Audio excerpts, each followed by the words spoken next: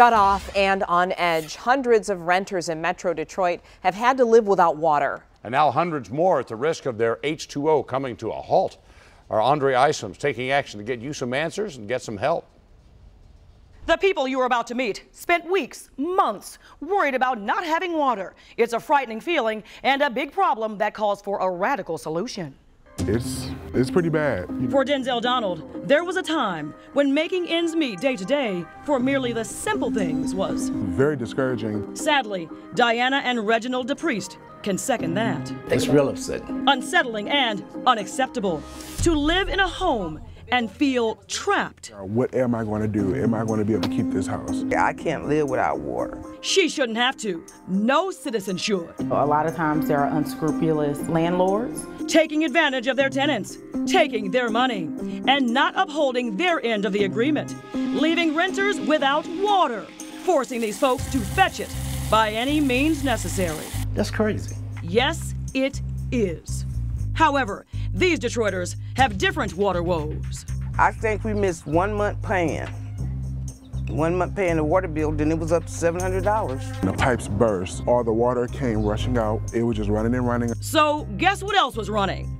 His water bill. The total amount due is literally $2,461.87. You couldn't pay this, could you? No. The most important thing is to have compassion. Meet Palencia Mobley. I am the Deputy Director and Chief Engineer for the Detroit Water and Sewerage Department. The work she and this team has taken on is mission-based. You cannot do it right if you don't care about the citizens you serve.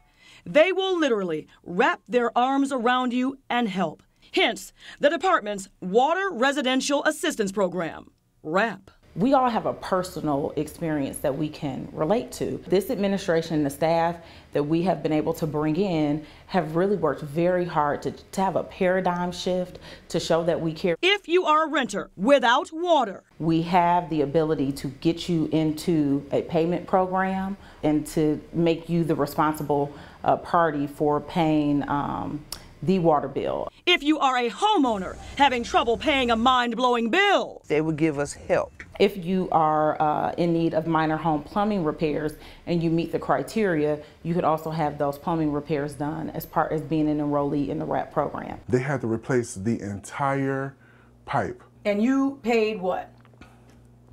Nothing. Like the lady came in, she changed the shower heads, she changed the units inside the toilet, she gave us new faucets for the bathroom.